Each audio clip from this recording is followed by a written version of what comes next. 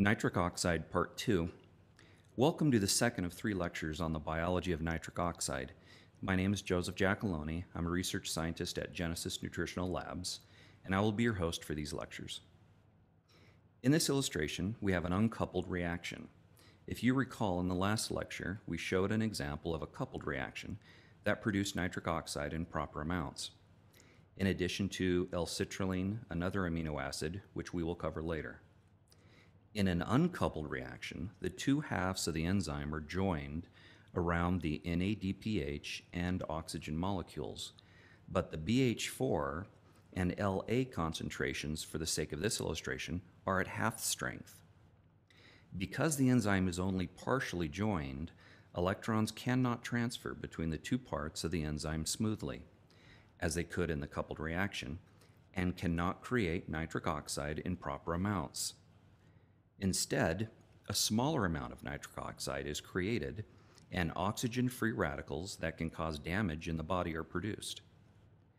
The production of nitric oxide and oxygen-free radicals together create an especially dangerous situation, because these two molecules will combine to form a nasty entity called peroxynitrite. Peroxynitrite is an extremely dangerous free radical. It can cause further uncoupling of NOS function, constriction of blood vessels, further destruction of nitric oxide, damage to DNA, and damage to proteins in the body by a process called cross-linking. Cross-linking is the process of connecting amino acids in a long line of proteins to other amino acids that were not supposed to be connected. This connection alters the shape of the protein and results in its malfunction or destruction. Because of the damaging effects of uncoupled reactions in the NOS enzyme, we want to make sure that these can be prevented. So it is important to know why uncoupled reactions occur.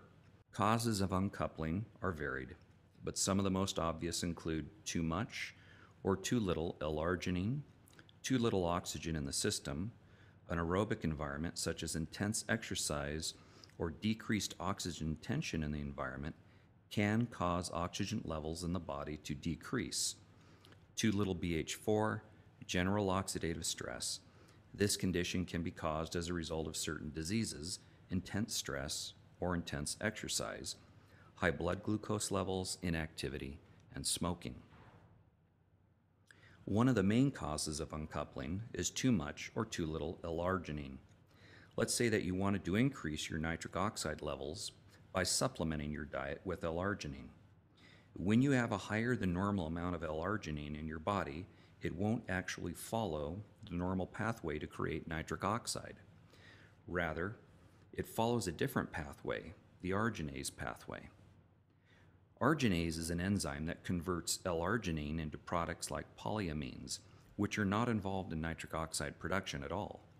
This causes several problems. The main problem is when you supplement with L-arginine, the production of nitric oxide actually decreases. This is an interesting relationship. Free L-arginine goes into two pools. The first pool is where L-arginine taken orally is deposited.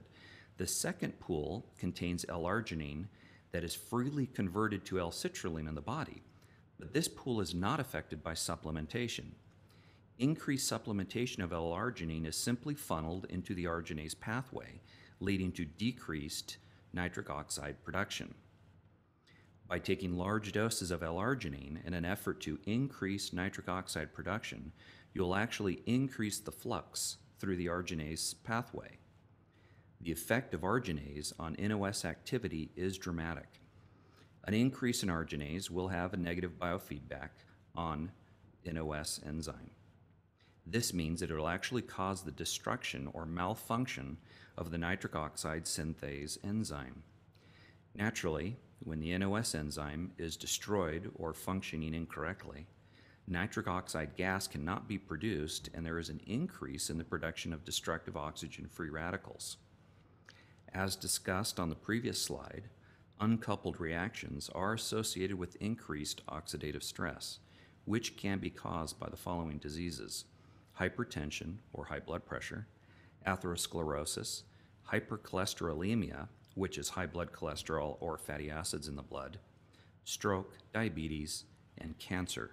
Our circulation and nitric oxide solution, TriFlow, which I will discuss further in the third and final section of these lectures, helps to reduce uncoupling. Thank you for joining us for this, the second discussion about the science behind nitric oxide and its role in your body. Please continue with part 3 of this discussion for more information.